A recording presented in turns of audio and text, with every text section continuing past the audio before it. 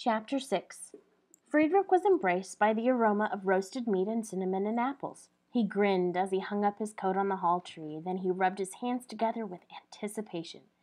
The old cuckoo clock with its carved pine cone weights hugged the wall. The tiny door framed in a wreath of linden wood leaves and forest animals opened. The cuckoo slid forward and chirped the hour. "Too bad, old friend," said Friedrich. "You cannot enjoy our meal." "In here," a voice called from the kitchen.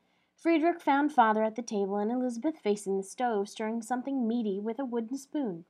An apron was tied at her waist over a gray skirt and white blouse. Friedrich's eyes swept the small kitchen, the walnut hutch with his mother's collection of hand-painted saucers, the counter with the tin canisters sitting in descending order, the window with the green shutter, and Elizabeth, finally home. He rushed up behind her, put his arms around her waist, and lifted her off the floor. "Friedrich, put me down!" Father laughed. Friedrich released her. "Did you miss me, Elizabeth?" She was almost 18, taller than Friedrich, but not by much, with the same blue eyes as his and father's. Her blonde hair hung long and loose, and her dimpled cheeks were flushed pink from the warmth of the room. Fresh bread sat on a board at the table. A spetzel rested in a pan. A strudel, dusted with sugar, cooled on the back of the stove. Friedrich reached around to tug on her apron string. She dodged him, laughing, and threatened with the wooden spoon.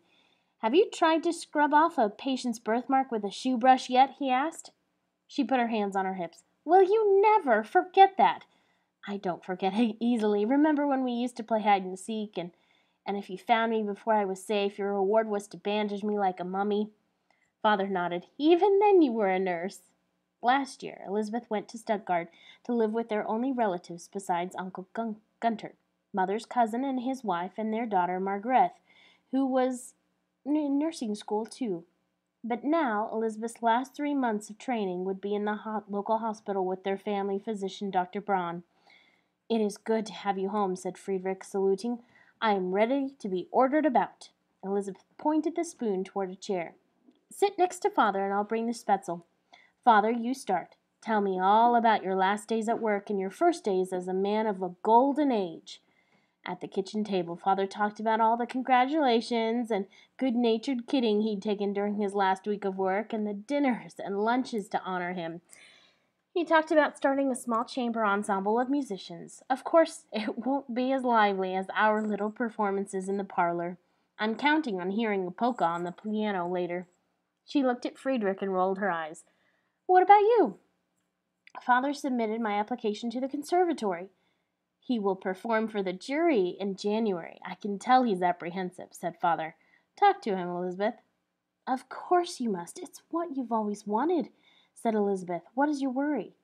Friedrich shrugged. Wasn't it clear what worried him? "The jury is only 8 people," said father. It was easy for father to say. He wasn't the one who had to stand in front of strangers and pretend there was nothing wrong with his face and perform. And if he was accepted, what then? Would he be able to sit in a classroom with students he'd never met? Even if he could endure the furtive glances and downcast eyes, what would be the point anyway? How could he stand in front of an audience or dare to conduct an entire orchestra? The idea made his stomach churn. "They will be lucky to have your talent," said Elizabeth, "and now more than ever Germany needs its true citizens to rise to their potential, to be shining examples." Father frowned. "Well, yes, that's one rationale, but—" "And what of your work at the hospital?" Friedrich didn't want to talk about the conservatory, and he sensed an argument brewing between father and Elizabeth. "It's going well. I observed a reconstructive surgery the other day on a small boy's lip. It was thrilling. I hope to work in pediatric surgery someday." Friedrich noticed that she'd only taken a few bites of her food and had worried her napkin into a ball. "Elizabeth, what's wrong?" She looked from father to Friedrich. She set down her napkin, folded her hands in front of her plate, and took a deep breath. "Before Uncle gets here, there's something I have to tell you both. I hope you will understand." She sat up straighter. "I've been reassigned to a Berlin hospital. I won't be staying in Trossingen or working with Dr. Braun." "Berlin?" Father's eyes twitched with disappointment. "Why? It was all arranged that you'd be here." "Yes, I know," said Elizabeth. "I only found out a few days ago. Dr. Braun has already been notified. Friedrich stared into his plate, his heart sinking. There'd be no late night talks, or passing a novel back and forth, or Sunday afternoons playing Binocle. He looked at Father, not knowing if he felt worse for himself or for him. Father's face had wilted. How long can you stay? Only the weekend. I leave Monday morning on the earliest train. But we've seen so little of you. Father blinked back tears. I know this comes as a surprise, Father, and I'm very sorry for that. But this position will be good for my career inside and outside the hospital. Can't you talk to someone and plead your case for Trossingen? Asked Friedrich.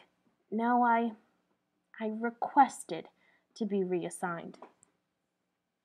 For a few moments, the only sound was the cuckoo clock ticking in the hall. Father's face wrinkled with confusion. Requested it? Why?